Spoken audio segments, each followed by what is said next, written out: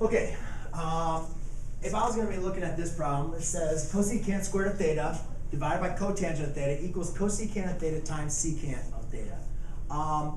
Ladies and gentlemen, if I was going to do this one, if I'm going to look at my complicated side, I'm going to say this is obviously going to be my more complicated side, right? So dealing with the fraction, I have the cosecant squared of theta. One thing we could look at would be transferring this to a trig identity, right? But the main important thing I also want to do is, this is a fraction and this isn't a fraction. So let's get rid of our fraction. Yes? That must be CX. Yeah. What? Because you got C. Yeah, it's supposed to be, yes. It's not Canterbury workwear, it's cosecant, thank you.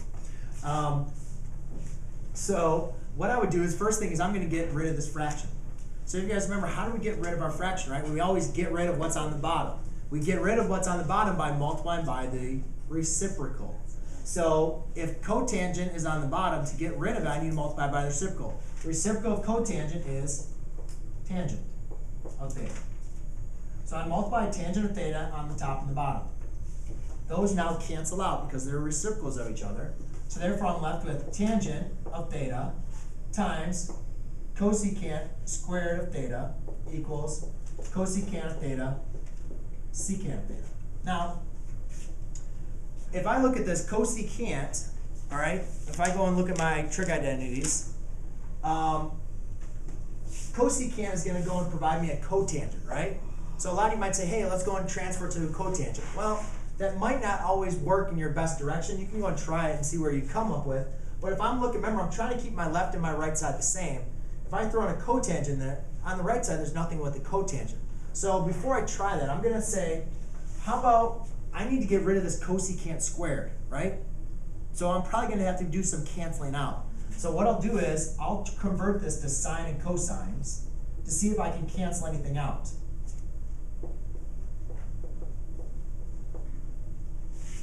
Did everybody see what I did?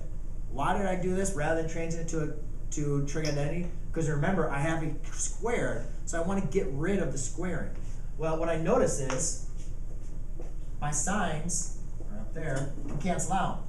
So if I was going to multiply these cancel out, I could be left with 1 over cosine theta times 1 over sine of theta. Well, 1 over cosine of theta is going to equal secant theta. 1 over sine of theta equals cosecant of theta, which equals the right side. Yes?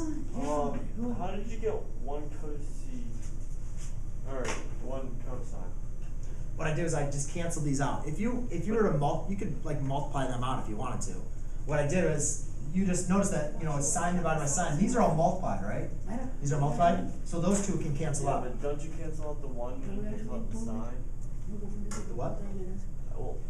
Well, I thought it would be just or cosine. No, because remember, they cancel out. There's still gonna be a 1. The cosine is still on your denominator, right?